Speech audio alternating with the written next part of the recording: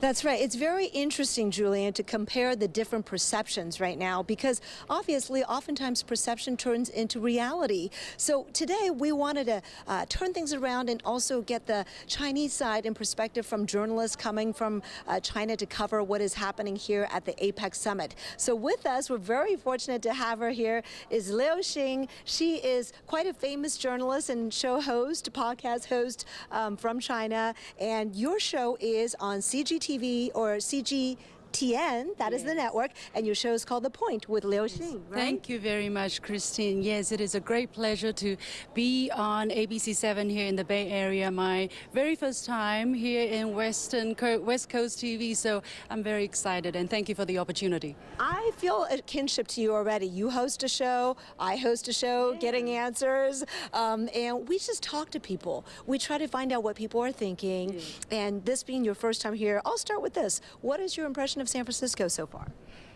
I haven't had time to take it in because I've been so busy. A lot has happened. Actually, we just drove from Los Angeles to San Francisco yesterday at night, and we plunged into working, and we arrived at the hotel late. So I will take some time off. But I have to say, we're in an area where there were a lot of homeless people. So unfortunately, by now, I haven't seen the full picture of San Francisco, but I will do. I believe San Francisco is a nice place with areas of more homeless people, but also nicer areas. I'm right. Sure. You mentioned seeing some homeless, and that's been one of the struggles for the city. I'm very curious what the impression is in China, in reports and in the media, and what people think in terms of when they think of San Francisco, when they think of California, what comes to mind? Well, I want to bring you this picture. I prepared this picture because it's a very special one, and I don't think many people have seen that. Oh, is that Xi Jinping in San Francisco a long time ago as a young man? Yeah, this was 38 years ago when he first visited the United States. He was stopping over in San Francisco on his way to Ohio to meet farmers there. He was still a junior official in northern China in a small town, and you can see he was very young back then. And he mentioned this visit to Governor Newsom when they were meeting in Beijing during Governor Newsom's meeting, and he said this is his very first stopover in the United States was San Francisco. So I thought that's a very personal touch. You know, when you go to a place, the first impression is always very, very important. And from that picture and the fact that he was recalling this visit 38 years later to the Californian governor, I think that's a very important message to the American people and to the Chinese people that personally he has good will towards San Francisco, towards America, towards the American people. That's why I think it is important that I bring this image and show it to the people of San Francisco, that the Chinese president remembers this city and has a good memory. Everybody has a good memory of the Golden Gate Bridge. That part is certainly true. I will go there too. You should. But I do want to ask you, does it feel like there is a new feeling, new page, a new chapter? Because as you know, I don't think it's a secret on both sides of the Pacific. Tensions have been ratcheting up over the last few years for a variety of reasons. A lot of it is geopolitical, but also the pandemic. And I wonder if you feel like the headlines coming out of China now sound a little different towards this APEC summit. You mean the headlines about America? Yes. Absolutely. Yes. I think and the relationship and whether it's friend or foe. Yeah. Well, I think it is very obvious there has been a series of efforts by both sides to lead to this point where the two presidents can meet after almost exactly 1 year when they met in Bali, Indonesia. Because in China, as President Xi has said many times, that there is 1,000 reasons to build this relationship, to make this relationship work, and there is no reason for this relationship not to work, because we are the two largest economies, and how many jobs for both sides that this can create. Why don't we, Well, you mentioned the reasons why it should work, which Biden iterated today, right, saying we can compete, but we don't have to be enemies. And President Xi said, you know, the world is big enough for the two of us. But in terms of there being reasons for it to not work, those exist as well, right? And, you know, Taiwan is just one of them, but there are other issues as well.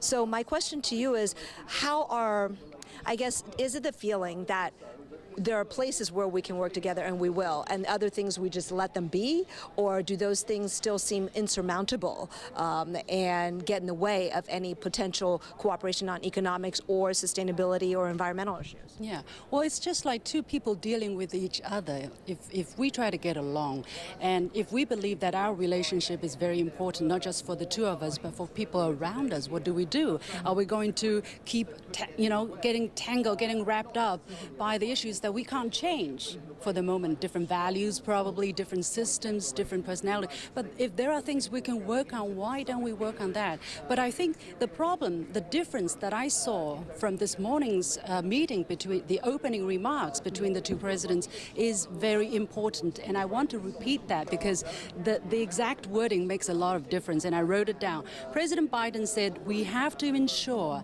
that competition does not veer into conflict, and we also have to manage the competition responsibly. But President Xi said, I am still of the view that major country competition is not the prevailing trend of current times and cannot solve the problems facing China and the United States or the world at large. So it's not about how we solve the differences, whether we shelve the differences, but we find a way to understand the nature of our relationship. Is it one that's defined by competition, or is it one defined by cooperation? We can work together. I mean, or both.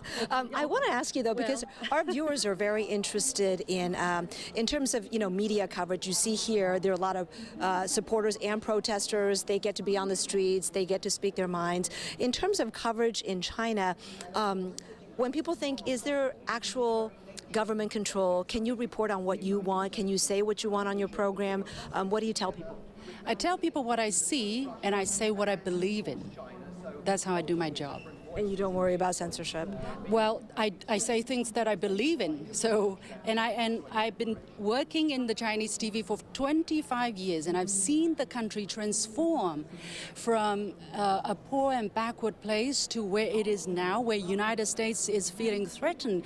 What do I have to worry about? I mean, China must have done something right, including the media, the news. And I think that's the question people should ask. How come a country that America sees is not free, is controlled, is authoritarian, how come it's doing something right? It lifted 800 million people, that's more than twice the population of the United States, out of poverty, absolute poverty, I should say. How did China manage that? I mean, let's not be bogged down by the questions that we can't answer, but look into the solutions, how we find to address our problems, and learn from each other, maybe. I think that is being addressed in multiple forums, and that's the solution folks are seeking. Thank you for sharing your thoughts with us, Liu Xing. Very interesting. Thank you. And please go visit the Golden Gate Bridge. I will after this. Thank you so much for giving me that platform. I really appreciate it. All right. And by the way, I will use this clip on my show as well. All right. There you go. Getting answers in China as well. Julian, how do you like that? We're taking the show on the road, Kristen. I like it a lot, and especially enjoyed that young image of President Xi there that was presented to you. Very interesting to see.